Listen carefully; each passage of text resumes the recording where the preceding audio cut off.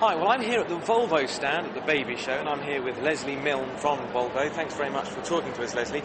Leslie, tell us why Volvo are here and why Volvo are sponsoring the baby show. Well, when we first heard about the baby show and offered the chance to sponsor it, we realised what a great fit it is with Volvo. Volvo prides itself on safety, and it's the research that goes into the safety that they put into Volvo, which is such a good fit with this show. I see. They put a lot of effort into finding out how children need to be restrained in a car for their own good, and the same with babies. And the car that was stood behind us has actually got a lot of features, yes. Which we can highlight those things. Absolutely, and they're mostly standard on all Volvo cars. Fantastic. Okay, well let's have a look at the car then. Okay. Now, Leslie, we stood outside the Volvo V50, which has got a plethora of safety features, and you're going to show us a few of those now. I'd be delighted to. I think so. The V50 is a sports wagon, and we think that although we do much bigger estate cars, the V50 is perhaps less of a shock to families that have not needed such a big car because they've not had any children before. Okay. So if you like, it's the first stage to accepting parenthood and needing all that extra space. But included in the features of this, as in all Volvo cars, there's a safety curtain that drops down from the roof lining if you're hit from the side. Okay. There's a whiplash system in the front seats, which protects your neck from whiplash if you're hit from the back.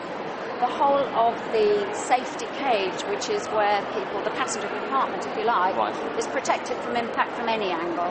So it's specially designed with crumple zones in the middle to take seats away from the point of impact and to take any force from an impact around the safety cage, over the top, underneath and around the sides. Fantastic. So all the time they're doing their best to protect the occupants of the car. I see, okay. Now, especially for families, we have got inbuilt booster seats, which are very clever if you remember to order them when you buy your car.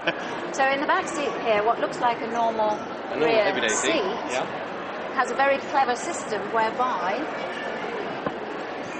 very easily it immediately transforms it into a booster seat. That was very easy, wasn't it? It was very easy. And with current legislation where children must have appropriate restraints in a car up to the height of 135 centimetres, having something like that, and this is on both sides of the car, is ideal because it means you haven't got to keep lifting your booster seat in and out of the car. Absolutely. And when an adult gets in, you simply reverse it, put it back into and it's as comfy as a normal seat is. Yes, and because all of our seats have 3-point seat belts, it's very safe for the child as well. Fantastic. Now in the background we've also got a child car seat with a sort of funny looking bar. What's that? That's all part of the ISOFIX system. Okay. This is something that all manufacturers now have agreed to do in their cars. If you have ISOFIX fitted, it means that any child seat that has ISOFIX can be fitted safely into that car.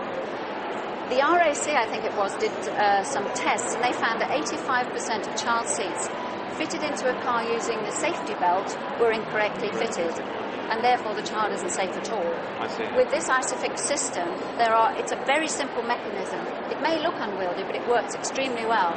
So any car with ISOFIX and any child seat with ISOFIX will work in that car. Fantastic. And it's completely safe. Brilliant. Well, I feel safer just being stood by it. So thanks very much for talking to us, Leslie. Very well. All the best with the exhibition. Thank you.